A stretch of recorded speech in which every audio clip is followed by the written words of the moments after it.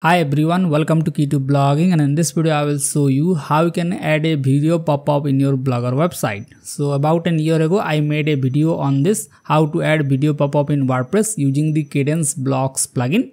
But in this video I will show you how you can do it using the HTML, CSS and JavaScript. So you can use it anywhere, whether it is Blogger or WordPress website.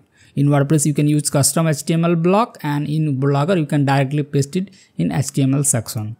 So let me just show you. So when I click on this play video button, it will start playing the YouTube video in a pop-up window, so that you can easily grab the user attention to the video. So let's check how you can embed a YouTube pop-up blog like this, or YouTube pop-up button in your Blogger website.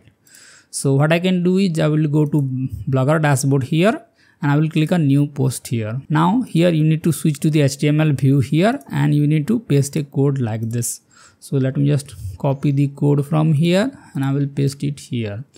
Now here you need to change one thing. You need to add your YouTube video ID here.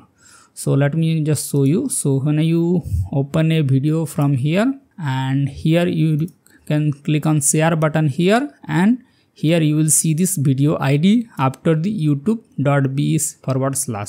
So you can copy this video ID from here, or you can directly copy the URL from here and you can paste it here, and you can get the video ID from here. So let me just change the video ID here, and here you can change the button text here like watch now or play now, something like that. So I can name it like watch this video tutorial